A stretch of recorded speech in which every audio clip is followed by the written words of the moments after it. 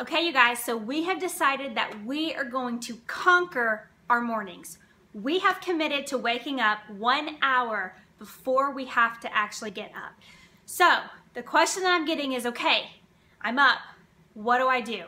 So I'm going to talk to you guys about the 4 things that I do before I start my to-do list, because we know that everything is about being in the right mindset.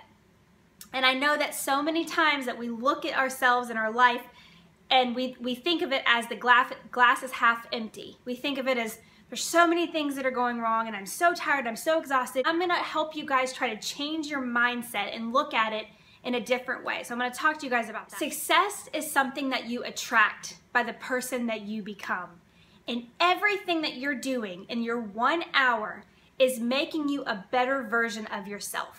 It is just allowing you to be the person that God has created you to be, and you are honing in on your talents and the abilities that He's given you so that you can be a better person, because you know that you have a very small amount of time for yourself and the rest of your day is given to other things and other people.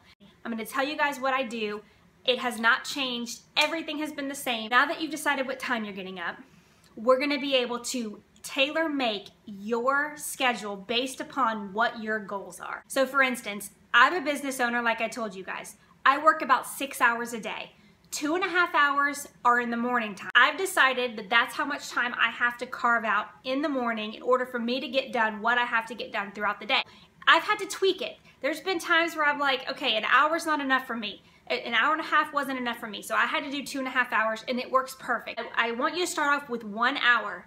And let's figure out if that's the best option for you, and then you can tweak it along the way if you need to. But I don't want you to feel rushed.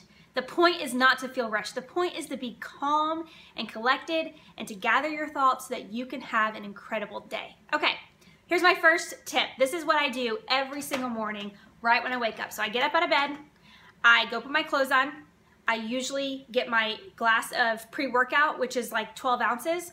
I start to drink that, grab my phone, and I put it on the kitchen counter because I'm not gonna sit with my phone beside me. It's way too tempting for me to start working and doing stuff and looking at messages, and by that time, I've given my entire morning over to social media, and that is not what we're doing here.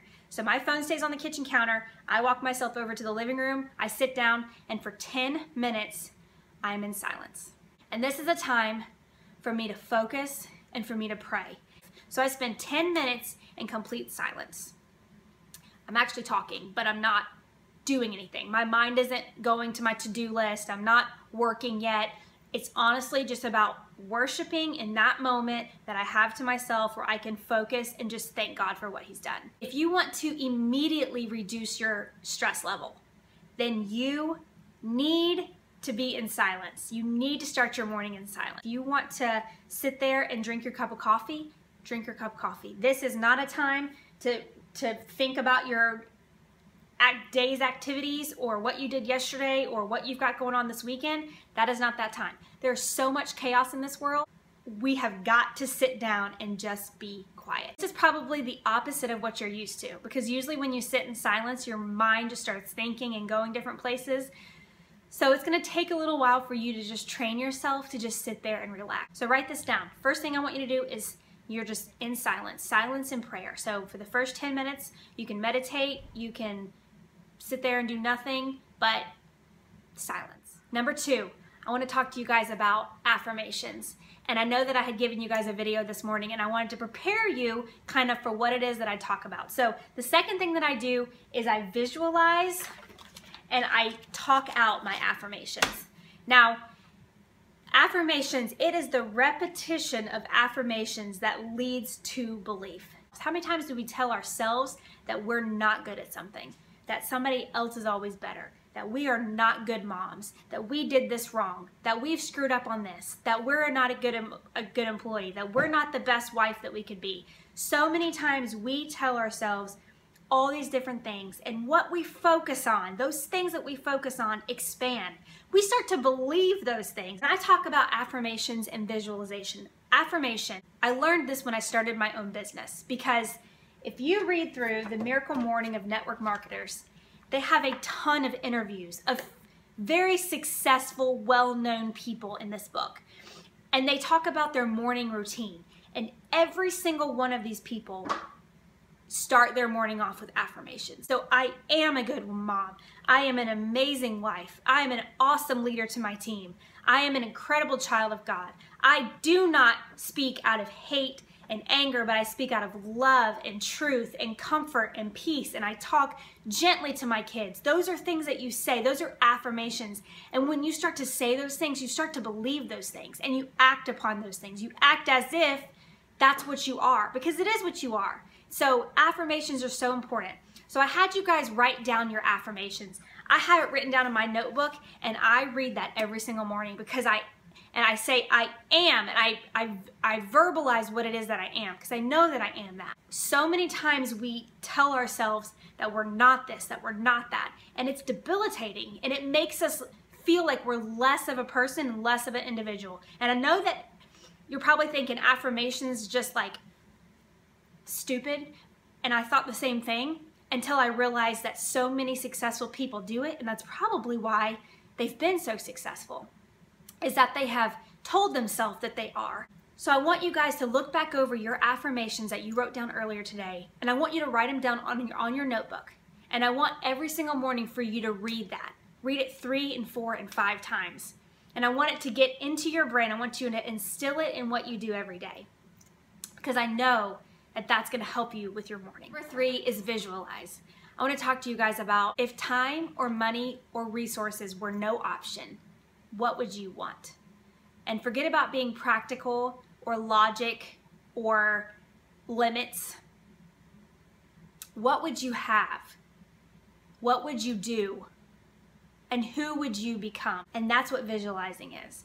Visualizing is you visualize your major goals in life.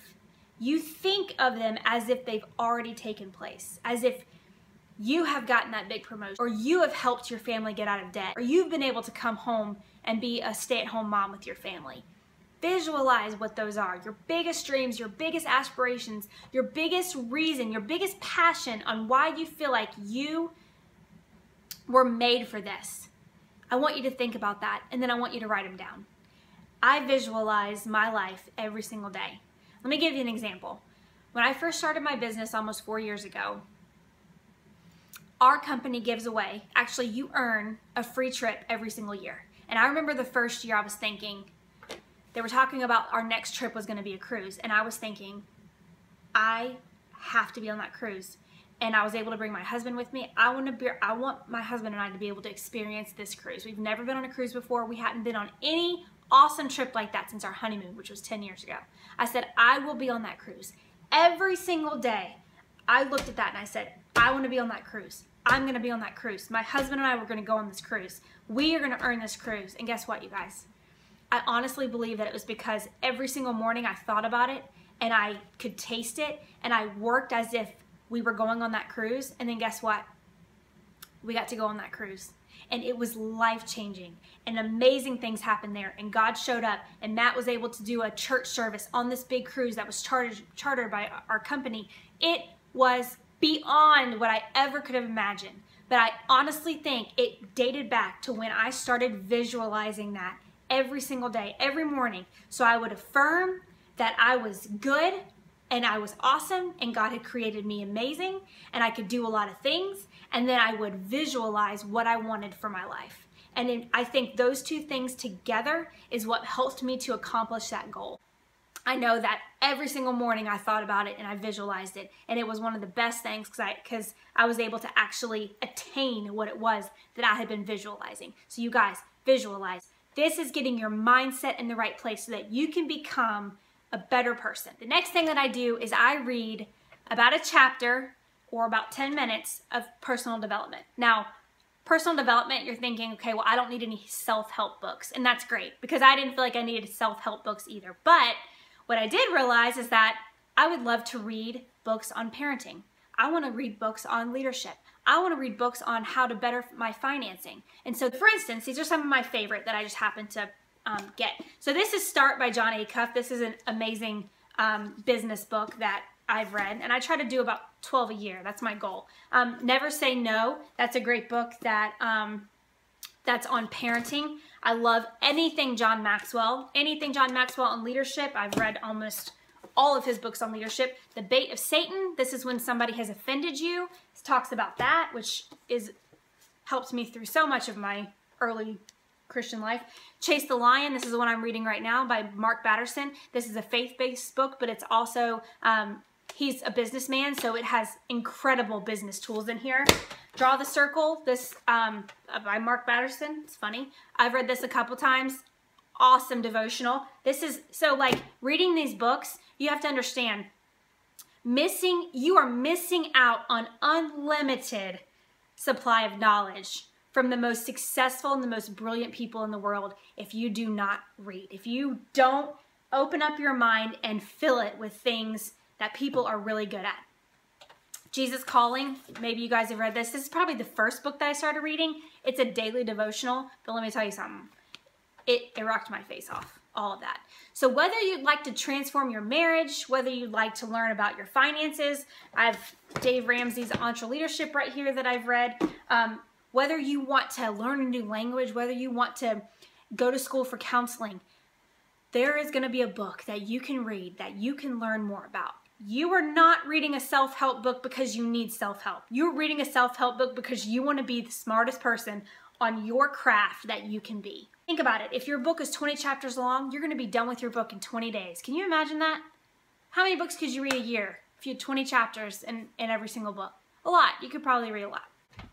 And the last thing that I do, so I've done my moment of silence, I've done my affirmations, and I've done my visualization. I have now read 10 minutes of personal development, or usually it's about a chapter. So I'm only like 30 minutes into my morning already. So I mean, all this stuff can be done rather quickly. Then by the time that I have done all of this, I've pretty much drank all of my pre-workout. My body's feeling good. It's about 4:45 in the morning, and I'm ready to go crash my workout. And so you are already succeeding at something before your day even starts if you go and do some type of exercise. And that is whatever you want it to be. It can be 25 jumping jacks and 25 push-ups. It can be running around the block. It can be running up your apartment steps, up and down the apartment steps 5 times. It can be going to the gym. But you want to pick something that you're gonna stick with. If you know that you love going to the gym, but it is a snowstorm outside and you probably don't think you're gonna be able to make it to the gym every day, pick something else. Pick an at-home workout that you can do in your living room or your garage, or pick a YouTube video that you can do really quick, but find something.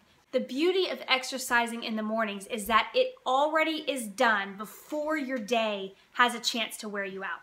So I cannot work out in the evenings anymore because it does not get done. If I have not worked out before noon, it's not going to happen. I'm just being honest. And most of the time, when you have really, really good intentions, by the time you get home and you've already put on your, you've taken off your work clothes and you're sitting on the couch, you're done.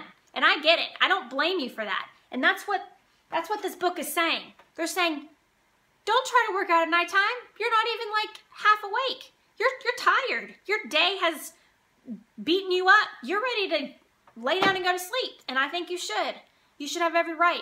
But you're going to feel better about going to bed at night because you know that you have already done that morning. And then the last thing that I start on, and I told you guys I do 2.5 hours in the morning. The last thing that I start on is my to-do list. So I start going through my to-do list and I start marking things off. And by the time my kids get up, I'm already halfway through my to-do list. I've been able to work, I've been able to exercise, I've done my reading, I've done my personal development, and that's all before the sun has come up. You guys, it's going to change your life. My assignment is I want you to write down what your morning is going to look like. I want you to say, okay, from 5 o'clock to 5:10, I'm sitting in silence. From 5:10 to 5:20, I'm going to visualize. From 5:20 to 5:30, I'm going to read personal development or whatever it is. But your mindset is what's going to carry you through this and not give up on you halfway through. You've got to believe that you can do it. And visualization and affirmation is what's going to help you get there. Tomorrow, I'm going to show you guys a glimpse into my schedule. So you're going to be waking up with me at 4 o'clock in the morning. I'm just kidding. I'll do a video. I'm going to do a video of what my morning looks like so that you can see firsthand what happens in my house at 4 a.m. And I'll see you guys later. Bye.